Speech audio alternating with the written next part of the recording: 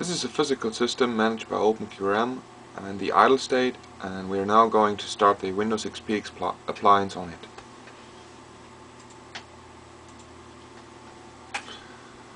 It will now reboot and do a PXE boot with GPXE and connect the Windows hard disk from a remote iSCSI storage server and boot up from the remote sound connection, and the result will be a complete diskless Windows system deployed by openQRM.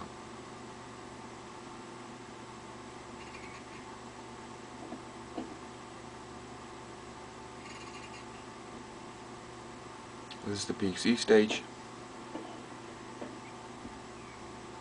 GPXE is loading, connecting to the iSCSI now,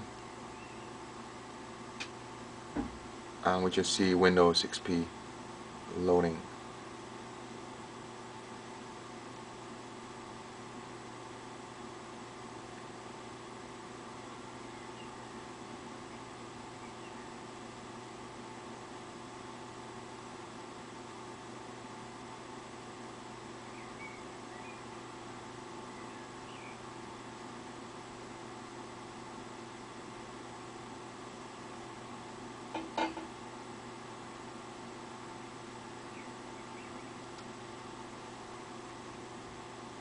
Windows now started completely.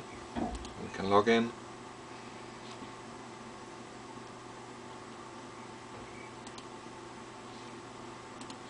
Check the workspace.